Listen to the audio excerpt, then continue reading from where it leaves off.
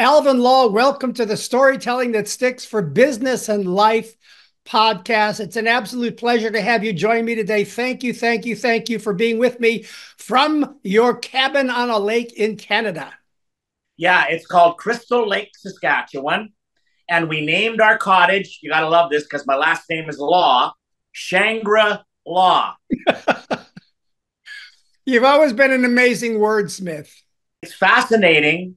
I have a line for people when they say, "When did you start speaking?" And I say, 1963. And they go, "Okay, wait, when were you born?" 1960. Well, how could you possibly start speaking in 1963? Because my mom empowered me to answer the question that everybody had to her. What happened to your little boy? Well, talk to him. He's not an idiot. Those are the words she used too. And it made me talk and tell who I was, but I learned to communicate. And without arms, I didn't have that masculine strength, but I had fortitude and I had an attitude and I was precocious. And everybody that ever met me would never forget me because I was talking very well from the beginning. And I think words are still one of my favorite things. I didn't plan to be a speaker, Doug. You know that. So I still think words are important. I think we've gotten a little bit touchy about words and the honesty of them, but we'll talk about that as we go along. Doug, I got to tell you, you thanked me for being here. I'm going to embarrass you now. In case the audience doesn't know, in the speaking world that I live in, you are a legend. So thank you for having me. Well, from one legend to another, thank you very much. And Alvin just clued you into something that I wanted to mention very early on. This is an audio podcast, but I'm also going to post the video of this. And since you heard Alvin say, because I was born with no arms, you're going to want to watch the video on YouTube of this interview as well, because you cannot get the full power of this without seeing Alvin and how he is able to express and communicate and be funny and emotional and everything with the most compelling visual story that there is, which is this is a guy with no arms. So how do you go through life with no arms? And how do you find your way into the speaking business, knowing that you had to communicate from very early on? Because I can only imagine elementary school and middle school and high school and all of these places where you walk into a room full of people and everybody's eyes immediately come over to you with the question, what the hell, man? Yeah. What happened to you? So tell us a little bit about that, what we call an origin story of how you developed not only your persona, but over time started to find that there's a world called the professional speaking world where I can not just communicate one-on-one or in small groups of people, but I can take these questions that people are asking me and turn them into something that serves a larger audience. So talk about that a little bit. You bet. So what's very interesting is, when I was born in 1960 without arms, this is, of course, way before the internet, way before a lot of the public imagery that we have now. So I was out of this world, odd, right from the day that I was born. And that's important because I started my life with a negative. It was obvious. Nobody was going to say, look at that beautiful baby without arms. And the consequence of that was what caused it. Now, we didn't know this. I actually didn't factually know this until I was 28 years old. I was what they called a thalidomide baby. And thalidomide was the medication that was given to my birth mother in her first trimester of pregnancy to help her solve the problem of severe nausea and, you know, what women go through when they often get early pregnancies. She was a relatively weak, small woman. She didn't know much about what this medication was, but she had a very rare female gynecologist in small town Saskatchewan, Canada. And the female gynecologist was so legendary herself, she was one of what they called the qualified investigators, which is how we used to test pharmaceuticals. Hard to believe, huh? There was no labs, there was no tests, there was like, give them to some doctor. You can't make this stuff up, Doug. give the doctors the samples, give the samples to the patients, tell the patients, almost like the joke, call me in the morning. It was literally like that. Let me know what you think. Eventually, it was found that this drug thalidomide, which was not intended for pregnant women or morning sickness, was incredible at helping it. So that's how they marketed it in the very early days of pharmaceutical production in the late 1950s, okay? But the point is, I then got a label attached to me. It didn't matter what I did in my life. I was always going to be this thalidomide baby. But what really changed my life, Doug, to get right to the point, I was so odd and there was so little information about my future. My birth family gave me up when I was 5 days old. So when in my speeches, I literally say at the very early part of my talk, I was homeless when I was less than a week old. And I'm not saying that to shock the audience. I'm saying it because it's the best thing that ever happened to me, Doug. I was homeless. How could you say that? Well, because I didn't go home with my birth family, because they were led to believe I would never have any quality of life. This sounds like a movie of the week, but it's not. It's real life. So there I am in a little place called Yorkton, Saskatchewan. Look it up. I was in the hospital by myself. I was even quarantined because they weren't sure if what I had was infectious. Can you believe this? But I was put into a foster home with a 55-year-old woman and a 53-year-old man. Their names were Hilda and Jack Law. And they were not looking to keep any of their foster children. They were actually very, very good at looking after troubled teens. Troubled teens would stay 2-3 weeks, usually while they were in the court system. Jack and Hilda Law never kept them. But when I came to live there, the mindset was, 2-3 weeks. Well, here I am, 64 years old. My last name is Law, and I've always had them as my only family. There was no way I was going to fail. There was no way I was going to be dependent. There was no way that I was going to have to live, sorry to say this, in my parents' basement, because I was destined for great things. They really believed that because they saw how able I was to overcome having no arms. I used my feet. And again, here they are. You can't see this on the audio, but Doug, you talked about expression. You've seen me. I even talk with my feet. Wow, so powerful and so insightful to know that we have a choice about how to write our own story. And this is something that I saw on your website, a little caption that says, write your own story. And we all have had a choice in our life, and especially those of us who become speakers, to look closely at our life, at our upbringing, at all of our joys and sorrows, our traumas and obstacles, and look back at what are the lessons that I can take from this life that I've lived that I can apply to a more general audience, that I can share with other people to help them, because people are going to look at you and immediately are intrigued and have a lot of questions.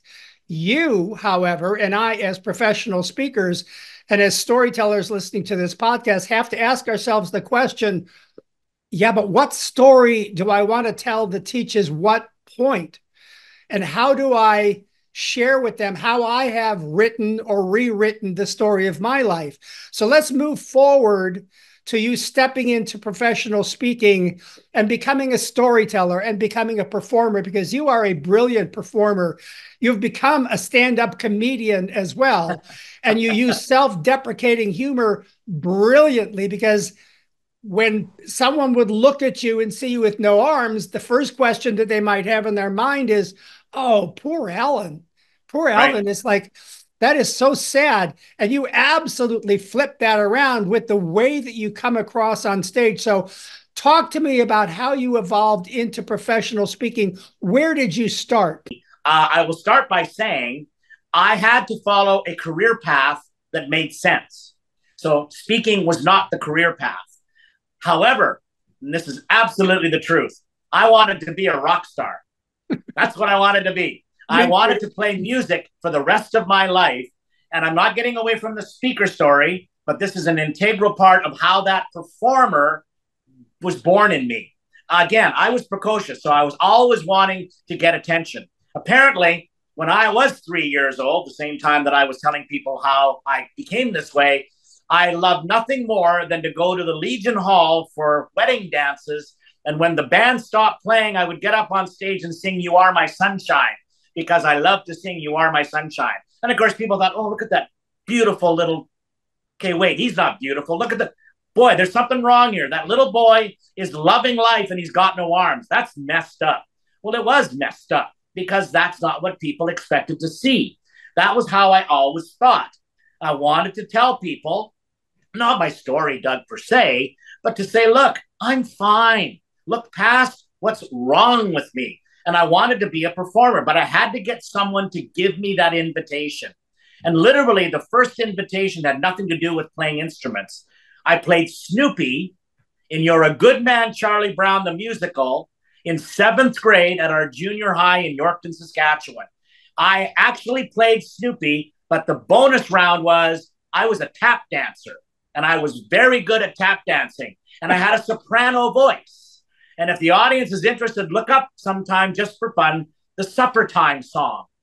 There's a song that Snoopy sings in the musical. I got to sing that song, and they built me a human adult-sized doghouse that I was able to go up the back stairs that nobody could see and dance Supper Time with my tap dance shoes on top of my doghouse in a soprano voice in 7th grade. And here I am, the end of a song. I got the only standing ovation of the entire evening because the audience was just bawled away with how I could entertain. That told me something, that if I want to distract the audience from what's wrong with me, let's let them focus on what I have as a talent. And thank God for that. Her name was Myrna McClary. Myrna McClary gave me my first opportunity to be on stage.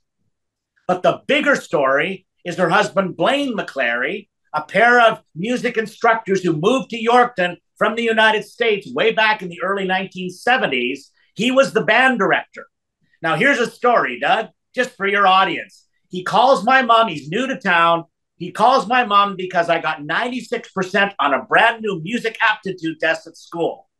He was giving this test out because he was new to town and he wanted to evaluate kids to invite them to join the school band program, which was not part of the curriculum at the beginning. So when he tells my mom I got 96%, my mom goes, wow, I always knew he loved music, but why are you calling? I'd like to have him be in my band. Well, did you have an instrument in mind? Mom goes, this is kind of important. He goes, no, you know what? Why don't you just bring him to the school? He can go through the music room. He can pick any instrument he wants. With that kind of talent, I think he could be good at anything. Mom goes, you haven't met him, have you? No, I'm new to town. Why, is that important? Yeah, kind of. Alvin, she said this, Alvin sort of has no arms. And then there was silence. And then guess what he says? You're kidding. No, he was born that way. Well, imagine this, a phone call, not a Zoom call, not a video call like we're capturing today. So he's trying to imagine this. And, basically he was just being human. He said, well, I wish I would have known that. I'm really embarrassed. There's no way he can be in the band. And he politely said goodbye. I never knew that story until 6 weeks later. I walked in the house because that morning he'd called back. He came up with an instrument that I could play. He brainstormed with other teachers in the school at the high school. And the good news was one of the teachers he brainstormed with went to church with us.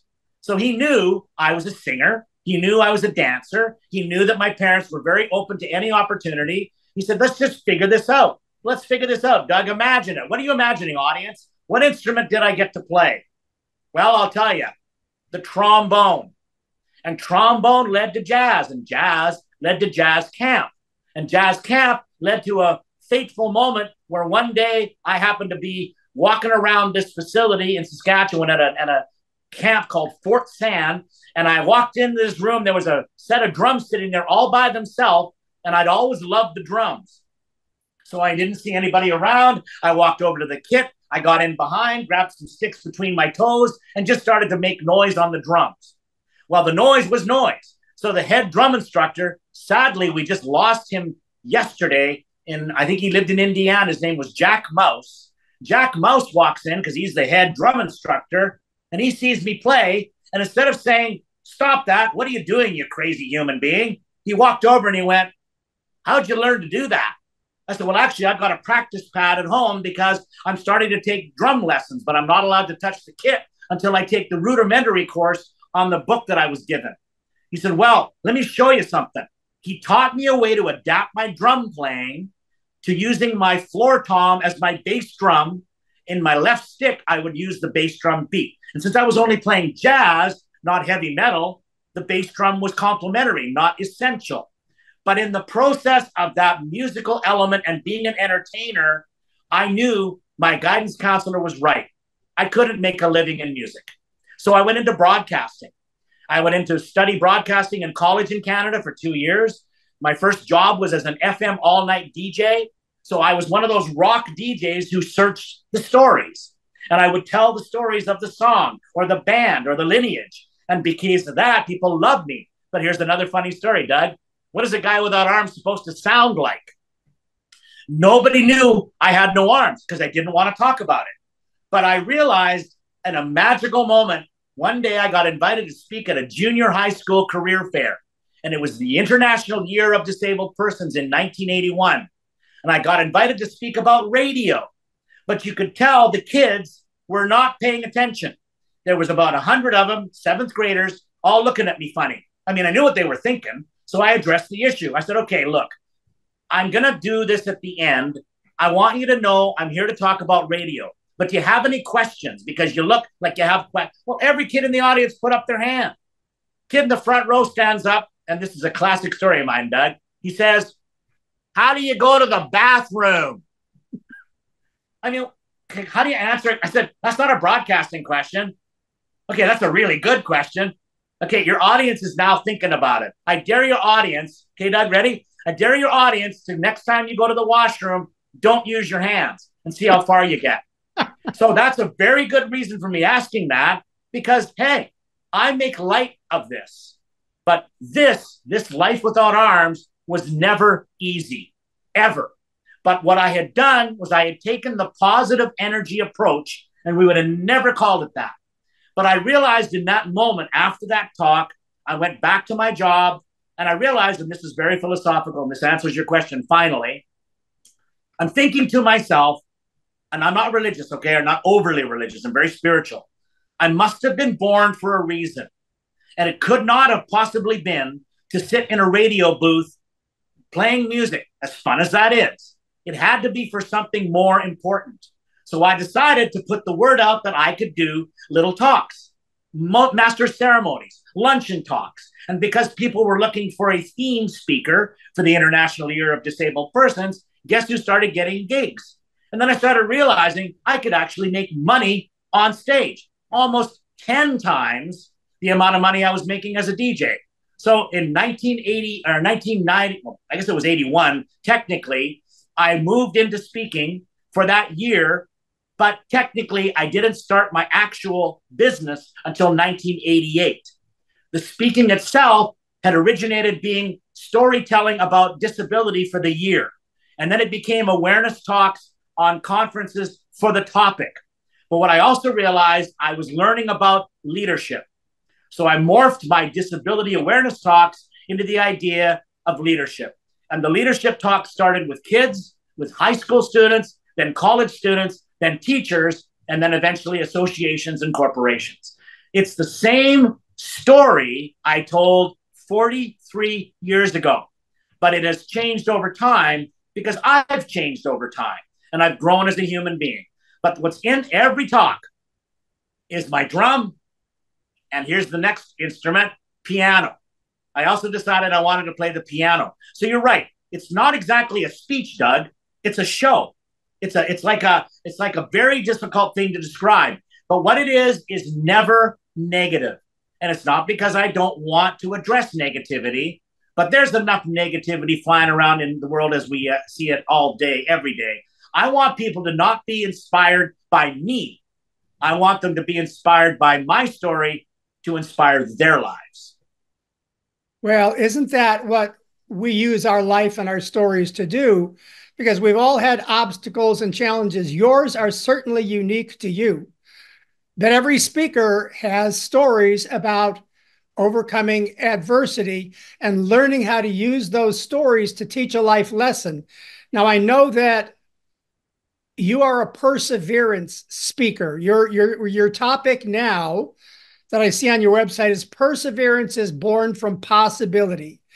And let's fast forward to now, the speeches you do now, where you use your life story, your drumming, your piano, your self-deprecating humor to talk about perseverance, because everything we've heard so far up to this moment speaks of perseverance. I mean, learning to play the trombone, I can only imagine that you must have sat there in that basement for hours trying to figure out, how the hell do I do this? How do I hit these notes? Because speaking requires that we practice, that we persevere, that we take a story and we work the story and we work the story and we work the material and we try this and we try that. And we have to be kind of obsessive if we want to be professionals about this to get to the place where we have mastery over that story. So talk about now as a speaker, how do you approach choosing what story to tell for this speech, what story to tell for that speech? Do I leave this one out? Do I develop this one? Have you improved your stories over time? Do you go back and rework them? Is Darlene with you sometimes? She says, Alvin, you really flopped on that story today. That was a mess. What the hell were you doing up there? Well, what's interesting is I never thought about this as a process when I was beginning my career. What's really interesting, Doug, is not to evade your question. I had the corner on the Canadian student leadership market from 1985 to around the mid 90s. For some reason, people were not getting involved in Canada in doing student leadership speeches in schools. A lot of Americans were. A lot of the Americans that at the time were doing it, not all of them, but a lot of them were Olympic athletes, people that had climbed Mount Everest, people that had done amazing journeys. So they had a very good story to tell kids about, yes, you can do this too. So if you fill in the blank, my code expression back then was there's no such word as can't. So I was always expressing this idea, and that's where I would storytell about how I learned to use my feet, how I learned to brush my teeth and wash my face and brush my hair when I had it. And, all those stories. I never tell the kids exactly how I learned to do it, just that this is exactly, and it's a visual thing to watch me. And it was all about this idea of my mom, again, encouraging me to not need any help at all. So I said to my audiences, consequently, they were very simple stories, Doug. They were not about a very practical application. They were about, So what was the hardest thing, kids? The hardest thing was having the confidence to know that I was going to fail every single time I tried something because, and I joke now, there wasn't any YouTube videos. You couldn't go, Siri, what do I do? So you had to figure it out. And how do we figure stuff out? By trying. The trouble with a lot of people, with due respect, is they try and they fail and then they give up. But what I did as a speaker was I started to just tell stories that were really very much about the journey of being a teenager and growing up and how hard it is, and making jokes about never getting a date because no girl wanted to hold my foot. Little stupid stories like that. And that's where that deprecating humor comes in. One of my favorite ones, it's a true story, was I was 14 years old. I was getting a little bit uncomfortable with me. Well, no, not a little bit, a lot. And I'm in a restaurant one day having a hamburger. When you have a hamburger, you got to squish it and then squeeze it between your first and second toe and eat it like this. And when you're done, you got to lick your toes off. Okay, that's a video thing for sure. You got to check out the video. Gotta watch. Imagine doing that in front of a bunch of 15, 16, 17-year-olds. They're all going, ugh. I go, I know exactly. That's exactly what would happen. So I got so tired of everybody going, ugh. My dad said, okay, you got two options. Never leave the house or go to restaurants and deal with it, son. People are always going to stare at you. Can you come up with an idea to get back at them without being mean? And I came up with the wave. So I'm in a restaurant, people are looking at me, I wave at them. A great story. 1991, I meet Darlene. I'm a single dad to a then 5-year-old who's now going to be 39 next week. And I'm like on my own with a kid. And I meet this beautiful woman, and I had no intention of ever getting married again. My first marriage was a disaster. She was also divorced. She was not interested in getting married again. But you know how that chemistry works sometimes, Doug. You should know, you and Deborah. We clicked. One thing led to another, and we became a couple. I brought her to Albuquerque, New Mexico for our first ever road trip together because she wanted to see what I did business wise. Turns out she was a very accomplished business person herself, human resources expert, all these things. I was terrible at business. So she said, I got to go see what you do. So in that case specifically, I was speaking at 12 high schools in Albuquerque in 5 days. Imagine that. So I go to Albuquerque. I tow Darlene along, go to the first school, first day, 3 high school talks, each an hour long. I got my beautiful girlfriend in the audience. I'm on a roll. I'm on a high. We go to the bar for a couple of cocktails, and she pulls out a notebook. I said, what's that? She goes, we're going to talk about what you did today. And I'm like, okay, throw the compliments. Tell me how awesome I am. She just ripped me, Doug.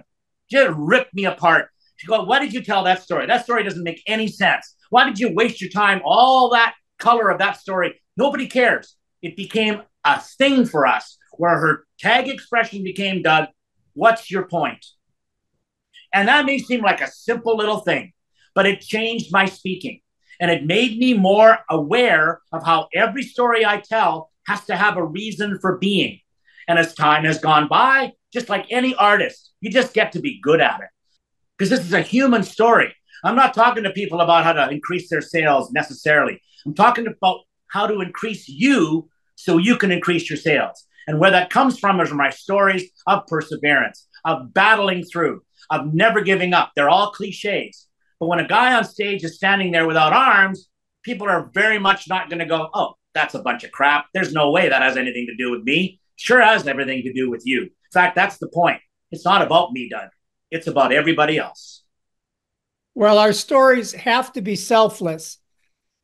Our approach has to be selfish. Now, this is something that I talk about a lot is I and you have to be very selfish in terms of really looking at our material, looking at our stories and saying, this is my life. These are my stories. I have to be selfish about admitting that this would be good and this other one would not be that good. I have to be very selfish about taking the time to develop my stories with an eye towards the selflessness of serving my audience. So I tell stories about myself. You tell stories about yourself. What other material do we have that we know so intimately and we can have so much fun with and so much emotional honesty with other than our own stories? But what I'm hearing from you also is, thank goodness for Darlene coming along and saying, okay, honey, what's the point? That was self-indulgent. That wasn't self-help. That was self-indulgent. And that's the difference between being a pro and being an amateur is like amateurs don't know what they're doing. They're just telling stories. I can tell you the absolute truth. I have boxes full of written letters from teenagers thanking me for saving their lives because they were struggling in their teenage life. So many of them were contemplating suicide. So many of them were struggling with weight issues and gender issues. And I get up and I don't talk about those things. I talk about living my authentic life. And those kids that are confused about who they are saw the world through a different lens. I ran into a guy in an airport not too long ago. He's watching me eat a submarine sandwich with my foot. So then I had to go to the washroom to wash my feet off. And he's following me. And I'm kind of creeped out because he's following me. And he taps me on the shoulder and he goes, hey, sorry, can I interrupt you for a sec? Sure. Is your name Alvin? Yeah. Do you know me? He goes, no, I kind of know you. You don't know me. Did you speak at a high school? He gave the name of the high school in Montreal in 1994. Yeah, okay, I did. I've been to Montreal many times. He goes, you play the drums with your feet. I went, yeah. Sir, he said, you changed my life. I am a successful business person today because I was struggling with my identity. My parents had split up. My dad was an alcoholic. I was tempted to get into drugs. And you came to school and told me, just be yourself. Don't be embarrassed by what you appear to be to the world because everyone's going to see ugly if that's all you think about. And this is what he said, these exact words. But when you celebrate beauty from within, then you can accomplish anything in your heart because that's where the root of the motivation comes from. Can I give you a hug? I mean, I'm hugging a total stranger from how many years ago? This just happened last year. Now, I'm not trying to impress you with the story, Doug, but we all need to understand as speakers, we can have a lifelong impact on our audience. Not every member, but enough people in the audience that we need to be authentic ourselves. And we need to drop off that ego wall that we're so all of us about. And that's hard because you said it. We're kind of stuck in a bad spot because we have to be a little bit of ego to get up on stage and talk in front of 5,000 people. But you know, when I get in front of 5,000 people, my biggest audience was actually 26,000 people. And actually, I was over in Uganda. I was not scared. I was not egotistical. I was going, this is friggin' cool, right? To get up in front of an audience like that, oh, this is so cool. That may be ego, but actually, that's more just professional joy. Well, it's called owning it. It's called owning you're owning your gift. It's the selfish, selfless. One of the things that I've said in other podcasts, and I've said this to speakers groups, and the last time I said this, I was at the Montreal group of the Canadian Speakers Association. I remember this so well. My belief when I get up there is, here I am. This is what I know. Let's go. No ego, no brag, no apology. No brag, no apology. Here I am. This is what I know. Let's go, which is very clean. It's like not, here I am. I know more than you do. Listen to how brilliant I am. It's like, no, this is what I know as of this moment in my life standing in front of you. Let's go. And that selflessness allows me and allows you to be pure and clean in front of an audience. So I want to just shift into something that I see with you in front of an audience. And I want you to just address this a little bit. Because of the way that you have developed your onstage personality, a lot of it has to do with self-deprecating humor, to deflect from the fact that people might feel sorry for you or judgment about you or whatever. And so you make a light of a lot of different things. You make fun of it. But there's also the use of that humor to then drop down into the emotional honesty of the lesson. So I want you to talk about that rhythm, that tempo. It's almost musical to be able to be using the funny, telling the story, getting the laughs, and then to just take a moment and drop down. What's very interesting, Doug, and believe it or not, I'm going to, again, go through a little tiny moment of embarrassing you. You had a very profound impact on me getting to know you and hearing your material, because you made me think, and I'm not making this up, Doug, you made me think more theater than podium. That's what I started to realize. I started to look at the stage as my theater. And believe it or not, I thought it out. I listened to you. I read a couple of other books by, I can't even remember who they were, about where you are on stage when you do certain things. But here's the nugget. I came up with my opening 5 minutes. I'd never really focused on that ever in my career like I did during COVID. And I came up with this idea. I call it the power of impression. I walk out with my nice clothes on, my nice jacket, my nice pants, and my expensive shoes. And I do a little walk around going, this is what a motivational speaker looks like. This is a typical white, middle-aged motivational speaker with no hair, little soul patch. And here I am. Am I making a good impression? All right, let's go to the next level. Then I take off my jacket and I do a pirouette. Say, now look at my body. This is what people see. All of a sudden, I'm into the second impression. And that one's called the disabled person impression. And that creates a negative vibe. So let's go to the third impression. Then I go back to the camera a little further away. I grab my sticks, I grab my snare drum, and I play the heck out of my snare drum for 10 seconds. And then I stop. And then I say, okay, in 3 minutes, I've made 3 impressions. Which one is the most important one? Well, none of them. The most important impression is what I'm going to leave behind with you today. And what you leave behind with every interaction you have with your people, with your neighbors, with your community every day. Every one of us is in a position every single day to make an impact on the people around us. That became the beginning of a totally different show that was created by COVID. But what I came up with, I don't have it here because I'm sitting on a stool, I now use on stage my storytelling chair. I never used the storytelling chair. So now I have the theater so perfected, all right, that I can walk around with my worn microphone. Can you imagine how funny this is? I get to a speaking engagement. I go, by the way, I can't use a handheld.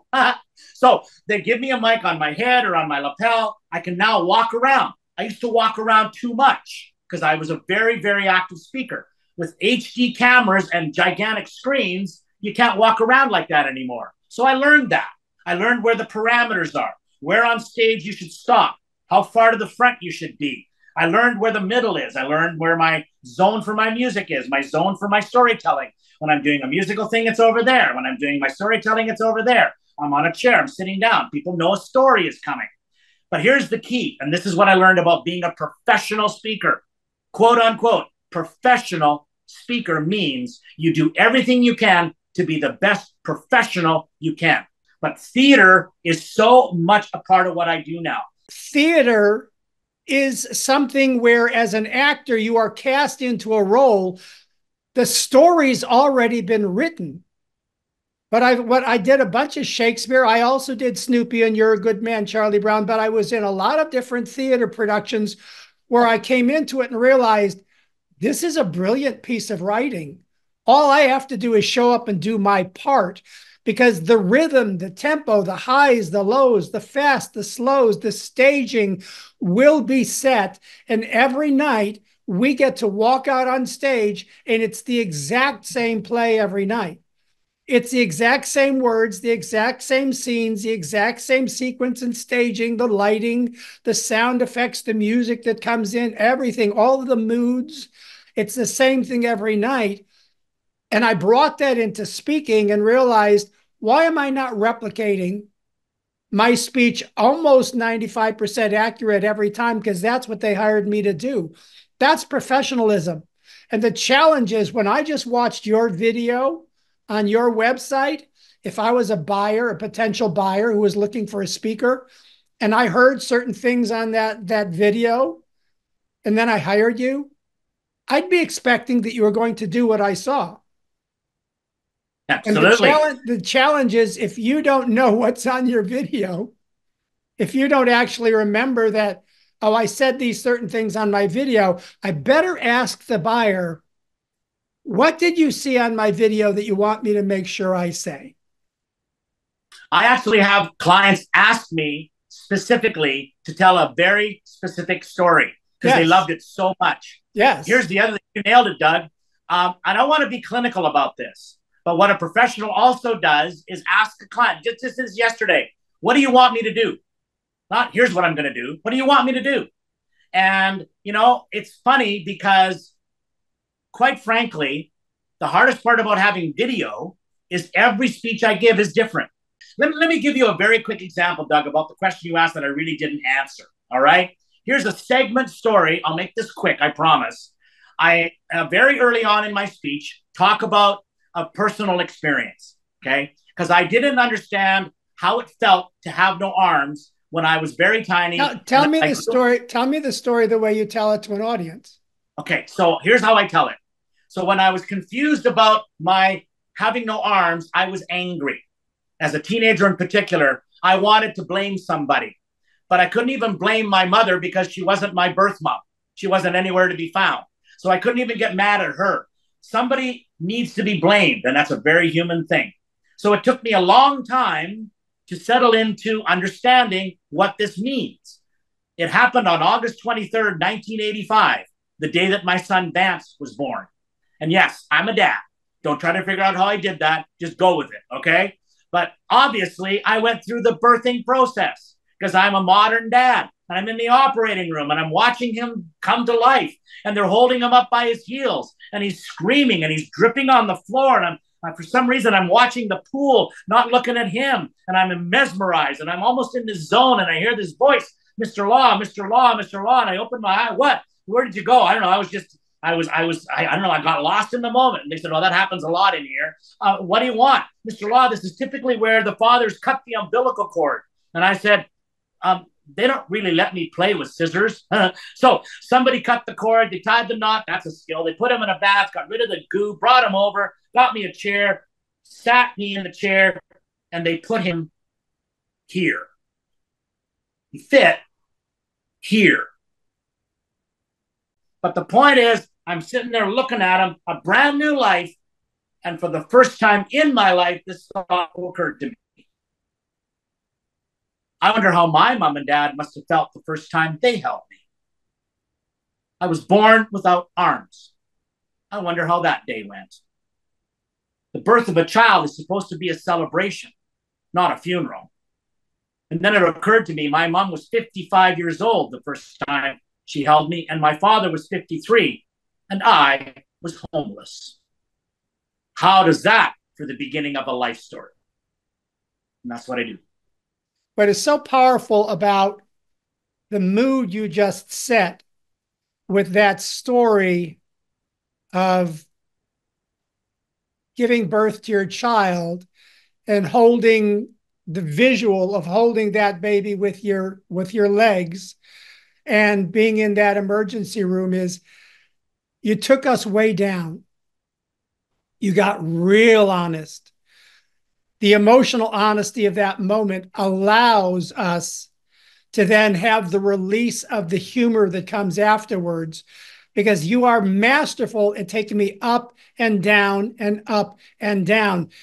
You can be so funny, but what I want people to learn from this podcast is we can use our traumas and our obstacles and our challenges, and we can poke fun at ourselves, which gives the audience a moment of release from how heavy our stories can be, because I've got some pretty heavy stories as well. But I'm also able to use the humor in a very strategic way. And that's what I love about you, is you can take me way, way, way, way down.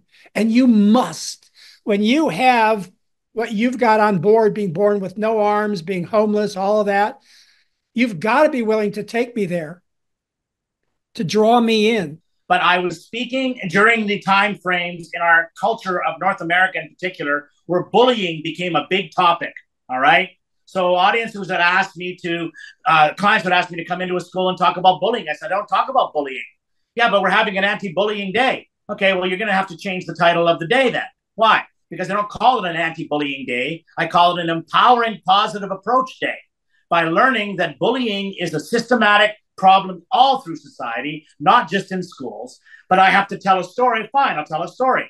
And this is where, again, I learned how to get really honest and almost uncomfortable with an audience about what it feels like to get made fun of and picked on when you have no arms and you can't even use your hands to defend yourself. Can you imagine what I felt like? Totally defenseless and totally demeaned and my dignity removed. You see, I can bring in the anger and it starts to creep in, and to feel like, oh my God, why did I have to be born this way? How come I got this life? That sucks, man. I didn't know what to do. I didn't know how to respond. My parents wouldn't have let me complain because that was our home idea. You can't complain. Just suck it up, kid. You can deal with this. So what did I learn to do? I learned to throw rocks at my bullies. See, because the joy of going to a cottage all summer is you learn how to skip stones. And my legs are really strong. And I have a really accurate aim. I hit a kid right in the forehead once from 40 feet. Shut him up for the rest of the school year. I got detention, but I didn't care. It was worth the hurt. Now, that is really direct. But as a school teenage audience, they're like, yeah, that makes perfect sense. Because here's the thing, Doug. The schools that I speak in, I don't know what the other ones are like, 99% of them don't bully. It's like life. Only 1% are the duds. The rest of society, I believe, are really, really good. So we have to not cater to that because we want to be politically correct, but we need to be very frank that everybody has a personal experience. Darlene has a great line, Doug, and I think you'd appreciate this because she's the observer. She loves to sit in the back of an audience because she can watch their body language. So how are you supposed to see their faces? She goes, I know what they're doing. I love it, she says, when they go from it being about you, Alvin, to being about them. There's a moment in time, there's like a button gets pushed. Their story gets turned around. All of a sudden, I'm holding up a mirror to my audience, and they're reflecting on their own personal experiences. And one other thing about talking about raw emotions on stage, Doug, and you may have heard me say this before in a speech. I want to be very blunt and not disrespectful again. The stage is not a healing couch. We don't take our troubles to the podium to get up there and just vent. That is not what I would call professional. It's accurate. but we don't want to bum our audience out just because that's what our story represents. That's why the balance has worked so well in my life. The beauty of what I have learned over the years, and I think you're alluding to that, is we can tell a personal story that is about us. It's about our experience. But the elegance of story is that there's a point at which we say, how about you? And we flip it to you. It's a story about me until it's a story about you. And so people worry sometimes about, well, why would anybody care about my story? Because your story is not about you. It's about you taking your lesson and turning it over to them and saying, how about you? Have you ever been bullied? Have you ever learned how to turn it around? Have you ever struggled? Have you ever come up against prejudice or bigotry? Whatever that is, it's, to me, all of my stories culminate with, how about you? How does this apply in your life? And that's what you're saying Darlene sees in the audience. She sees the body language of people going from, I'm hearing about Alvin, this is Alvin, oh, this is about me. And there is a palpable shift in energy where people come to the realization that wasn't about him, that was about me. And that visceral experience that they have in our stories, even though you're up there and you have no arms and you're playing the drums with your feet, I can relate to the struggle of trying to figure out, how do I pull this off? How do I overcome this obstacle of mine? My obstacle is different than Alvin's obstacle. My insecurity is different than his insecurity, but these are universal principles. And so what we've been talking about today, and it is so powerful to hear you talking about using your life experience and your extremely traumatic stories, but you don't see them as traumatic. But for the most of us listening, it's like, that is trauma. That is incredible. Homelessness at 5 days old, that's trauma. And yet transforming our obstacles into perseverance, into overcoming obstacles, learning the positivity of what that can be, is such an empowering message for our audience today. So I want to just take this moment to thank you for sharing this wisdom, sharing your life process and your approach to storytelling and speaking. How can people get in touch with you if they want to find out more about you? It's real simple, Doug. It's just alvinlaw.com. My book is available only at my website, and it's brand new, alvinlaw.com. And that you go to that page, you can go to the contact page. You can send an email saying you're interested in hiring me, or you can just send an email to say, I have a question for you. Doug, I don't mind answering people's questions. I don't have to get paid every time I talk to somebody. I have so many people email me, especially after a thing like this, where they want to share something and then they want to hear what I think. No problem. This is what I do. That's why I said I'm always working. I don't mean that in a negative way, right? It's like being a superstar. You're always on stage. But what I think you must do is reduce all of that hyper star mindset into remembering we all were born. We were all given life. We're only given one. We better make sure we honor it every single day. And I got to tell you, one of the reasons I think I get to do things like this, I think that that energy I send out into the world brings so many awesome people into mine.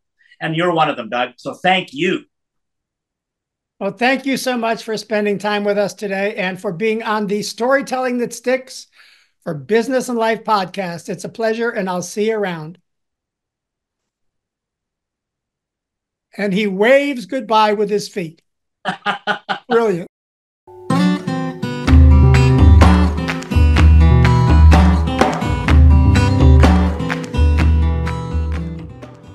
All right. Well, that's it for this episode. If you feel that you learned something valuable today, something that you can use that will make your story stick, stories that make you and your business memorable, marketable, and monetizable, there are 3 things I'd like you to do. First, click on the follow or subscribe button and leave a review wherever you listen. And second, share this podcast with your friends and coworkers, your email list, and on social media. And third, connect with me on LinkedIn. And when you're ready to get serious about taking your stories to the next level, or if you have an important speech, presentation, or TED Talk coming up, or if you want some guidance on how to make the transition to becoming a professional speaker, let's schedule your free 30-minute coaching session where we can get to know each other and see if we're a good fit. And as always, I'd love to hear from you with your questions and comments. Let me know that you're out there listening and learning. You can send an email with your questions, comments, and suggestions to Deborah@DougStevenson.com. That's Deborah, Deborah, @DougStevenson.com. Hey, thanks for listening. Until the next episode, I'm Doug Stevenson.